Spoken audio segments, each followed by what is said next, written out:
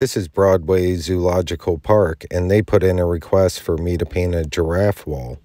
The only edit they asked for was to include a puzzle piece for the kids with autism.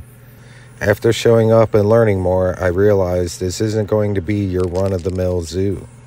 They have a lot of ambition to be different. Yesterday, a little girl with autism came by to see the mural and stopped her in her tracks for about 20 minutes. Her dad said that never happens with her.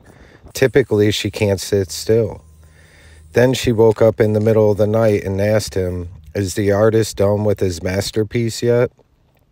I love hearing these stories on how my art is having an effect on people. I've been told numerous times lately I find the coolest projects. My response was, I don't find them. They find me.